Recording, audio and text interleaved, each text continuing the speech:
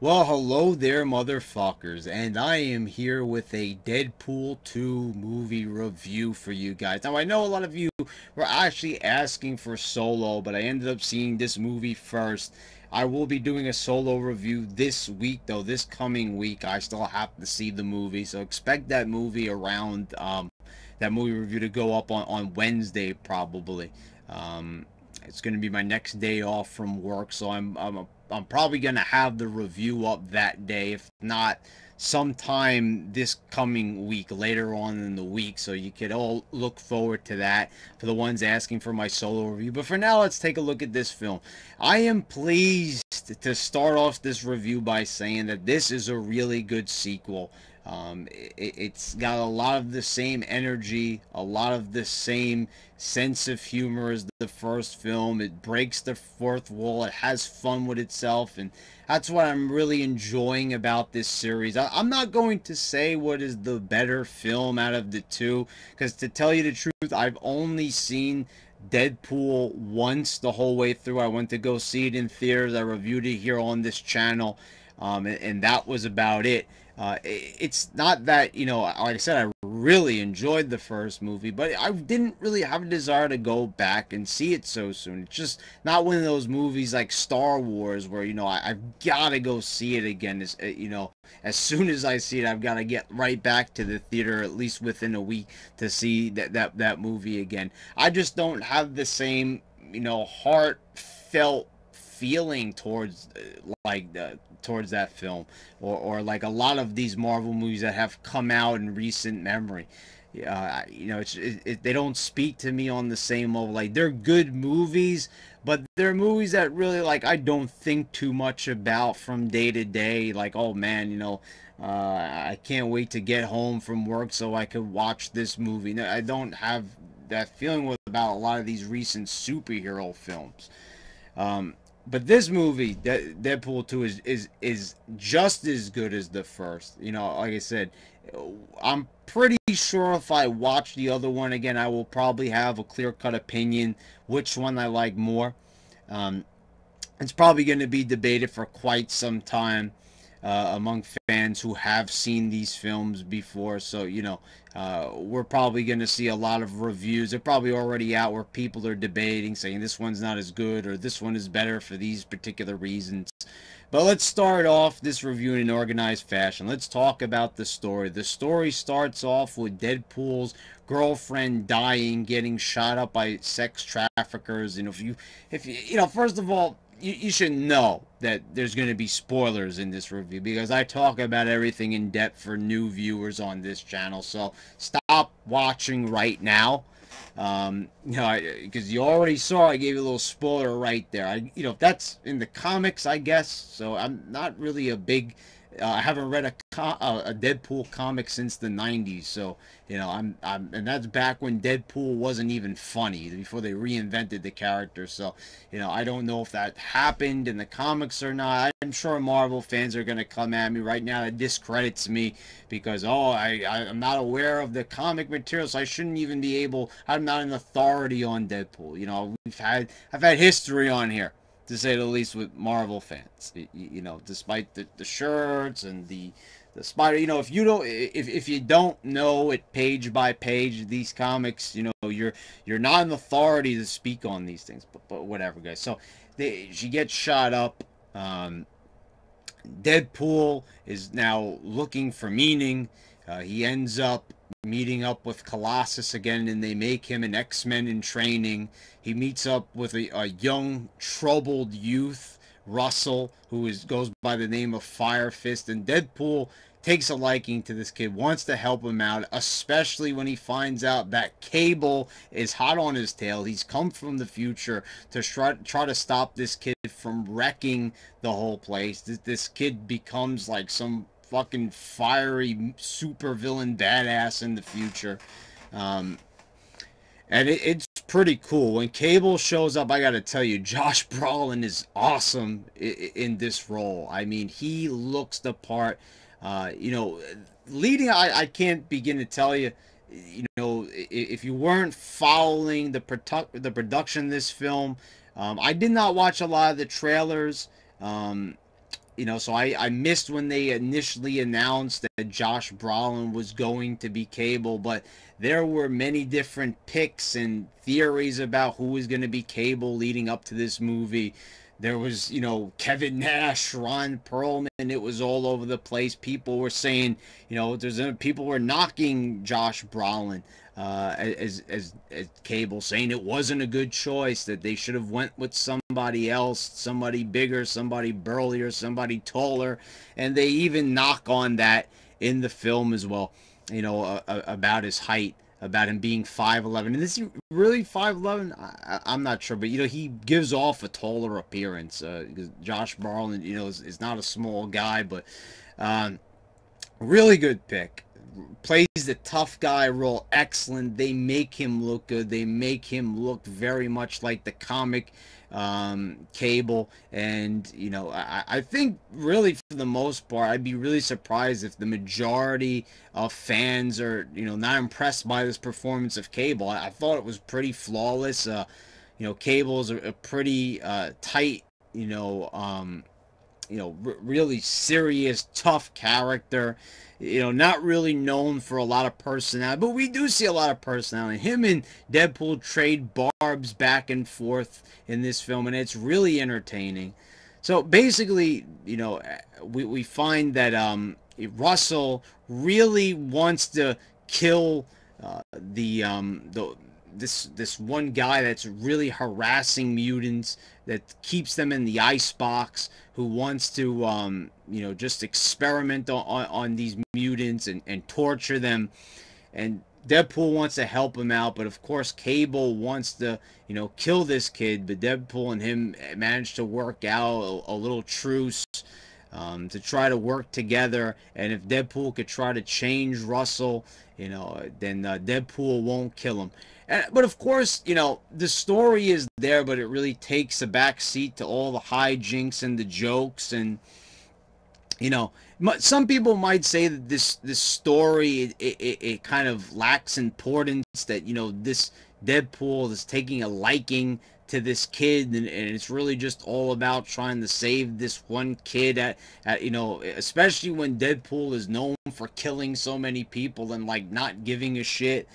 But the story, like I said, really takes a back seat. It's not really that important in the grand scheme of this movie. It's not like this is so plot heavy. This movie is really all about having fun, but I'm sure a lot of people are going to say this is a weakness of the film. I really don't think that it is. I'm just kind of playing devil's advocate here. I could kind of see where more serious, like Avengers, Marvel fans that really want a serious plot, with a lot going on. And there's a lot going on in this film, but it never loses sight of itself. It really does. It keeps having fun. The dialogue is great. It's a lot of fun. The jokes are flying right and left. I mean, Deadpool's dialogue is great. To me, from what I remember of the first film, it's really just as good. Maybe some of the jokes might have been fresher in the first. Like I said, I really got to go back and watch the first film. The first film was really hilarious. This film really had me rolling at a lot of moments. I mean, a lot of the stuff with Deadpool and Colossus is just plain fucking hilarious.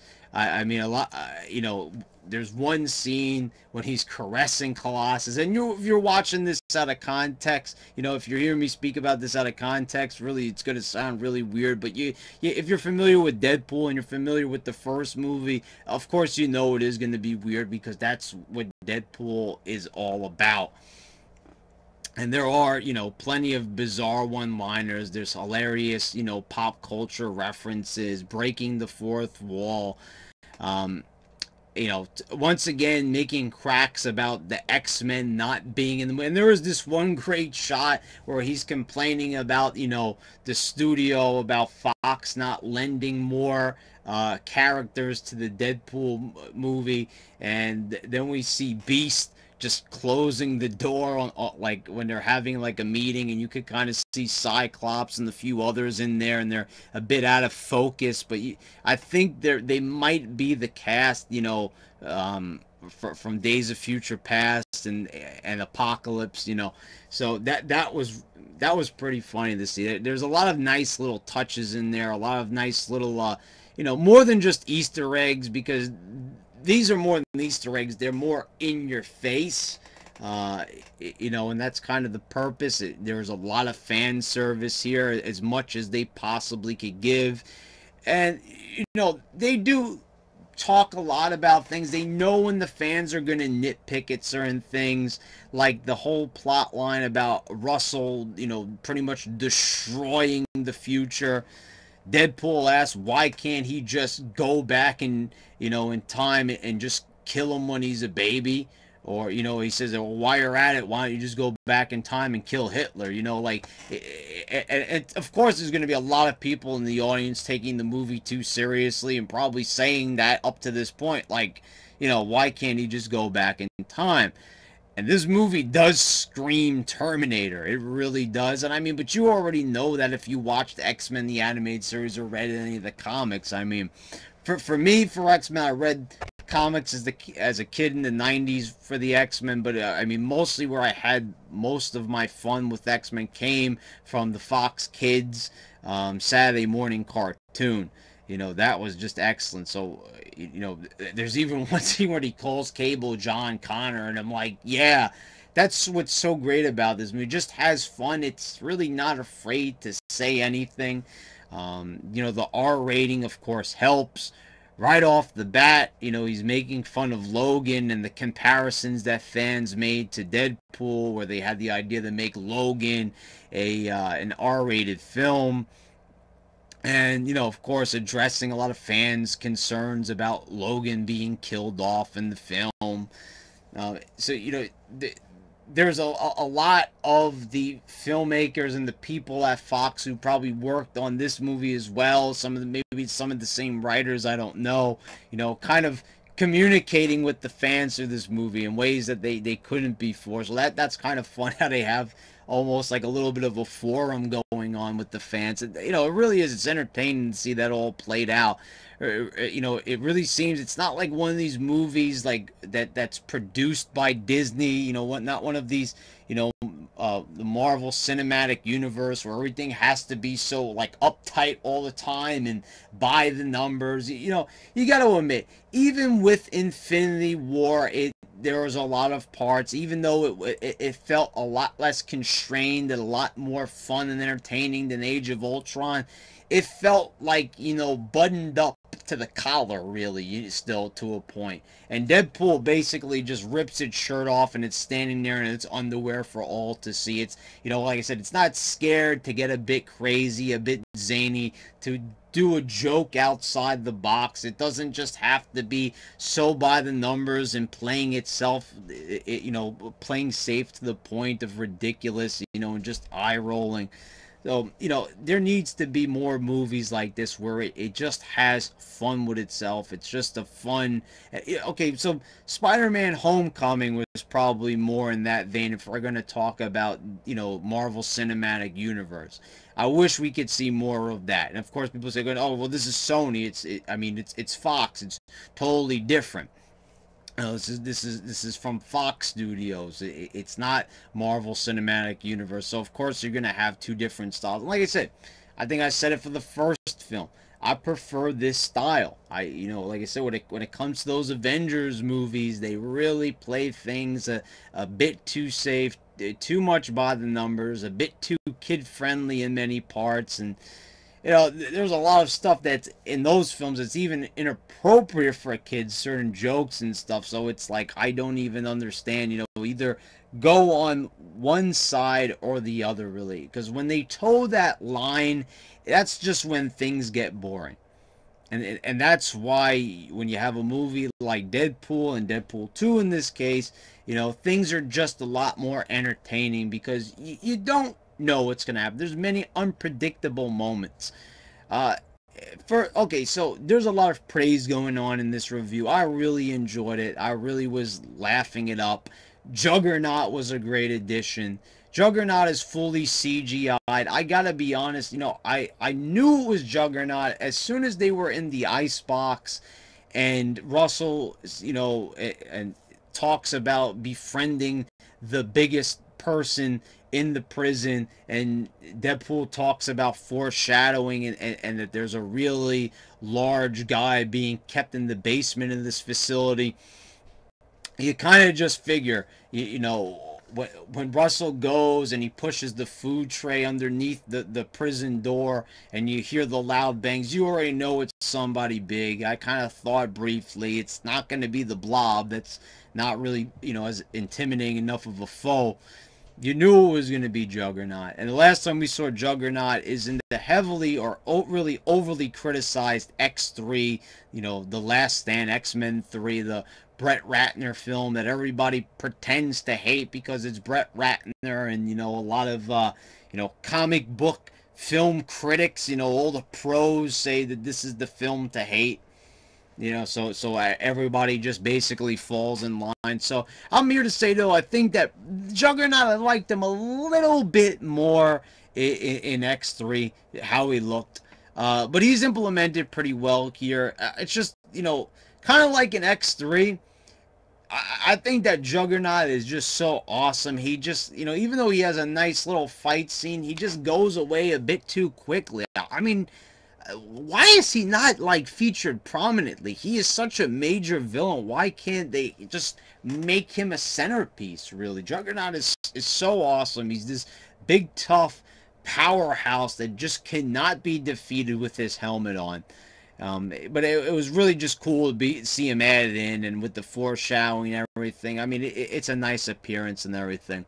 Going along with Cable, I mean, you couldn't really ask for more. And Russell's a pretty cool character himself, too. When he's chasing around the warden, the icebox warden, trying to kill him, and, Deadpool is trying to beg him off, not to kill the guy, and become even worse than him.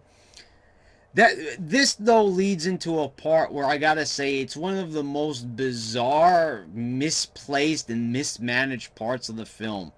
And, heavy spoilers already, do I really even have to say at this point, is when Deadpool decides that he wants to die. So he puts on the collar that he had on when he was in the icebox that takes away his powers and makes him cancerous once again. He does this long, drawn-out speech where it's supposed to be funny with random jokes that were, already, like, done, previously in the same film.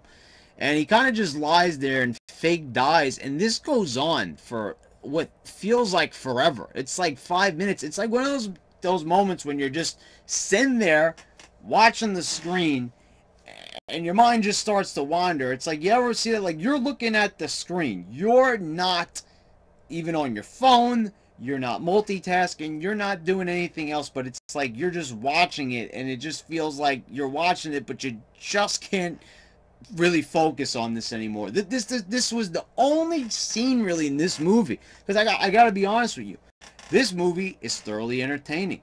It's funny. There's so many great moments. There's so much great action. There's so much to, after this movie, to talk about with friends and family and discuss your favorite parts of it. But at this part of the film, I don't know. They might have filmed this scene exactly like in chronological order towards the end, but it just like goes off the rails, and it's just not funny. It's just kind of like, okay, I really just kind of wanted to fast forward this. I couldn't like stand looking at it anymore. It was kind of painful to watch, and it was really weird because this movie was really good, and then this scene comes along, and it's like the longest 5 minutes I've ever seen. I mean, it was really painful. It was kind of like the boredom I felt in like Age of Ultron, like in many parts. Like this was kind of the same kind of a feeling I had when they were down on the farm with Hawkeye in Age of Ultron. I felt the same way. Like, can we move on already to something eventful? I mean, most of the movie had already, taken place, and they were reaching the conclusion, but But man, I mean, this is like where the movie just kind of hits a brick wall, and we all knew he wasn't going to die anyway. And, you know, he puts the collar on, and Colossus could easily crush the collar, but he decides to die. And, you know, I don't know. I think it was just a bit funky, this part, really. It was a bit half-baked, and I don't know. They should have just written themselves out of this one. Like, all these creative ideas in this film, and they couldn't figure out, like, once this idea was presented for this scene, they couldn't figure out an alternative so they could just get out of this, because they spent way too much time on it. And it was just like a really lazy part. It was just like, okay, we're gonna do this scene, we're too lazy to change it even though it's not good, just leave it in there. It's just like, okay, I understand this is a pivotal plot point here. He takes the bullet for Russell. Cable decides that since, you know, Russell says he can't trust Deadpool, Cable's gonna shoot him anyway. So, you know, obviously if Colossus just crushed the collar, he would have been able to, you know, get over the cancer again and become Deadpool again. But instead, you know, Cable uses up the last of his fuel to go back in time and give Deadpool the coin that he gave to his girlfriend before he died. And it's just like, this was pretty damn extra, to say the least, in more ways than one. I mean, this just didn't need to be in there. It was a boring part. It kind of killed the pacing of this scene. It was pretty heart pumping. You know, are they going to kill Russell? Is he, you know, is Deadpool going to be able to turn him? And yeah, so anyway, it's a minor complaint, but it's just like, I'm just warning you, when you come to this scene, it's going to bore you. It's going to make your eyes roll, and if you're watching it on the DVD or Blu-ray, you're going to probably fast forward through it, because this part is pretty painful. It's like something you'd expect out of like a bad movie, and they just put it in there. But perhaps I'm going on too much about it. This was a really positive experience. It was a really good movie. It was a lot of fun. You know, I think the characters were well portrayed. Like I said, you know, maybe you can make the argument that Juggernaut was kind of shoehorned in there, but I thought it was pretty awesome for him to make an appearance. And while he is on screen, he does look pretty damn cool, even if he is CGI to fuck. And that's what's funny, even what Deadpool says when Colossus and Juggernaut clash. He even says, oh, big CGI fight coming on. I'm like, oh yeah, you know. But, you know, it is what it is. It's an entertaining fight. And like I said, like much like all the action, you know, the pacing is excellent. Besides that one brick wall that they hit with the dying scene, you know, the mock dying scene. I mean, they really paced the film well. And, you know, there's a lot of surprises, a lot of laughs. And overall, I think it's a really good movie. So I definitely recommend that you guys go see it. I hope you all enjoyed the review. I'll be coming up with a solo review for you later on in the week. So, guys, you can all look forward to that when it comes out. Thanks for watching, guys. Subscribe. Check out the Patreon. Until next time.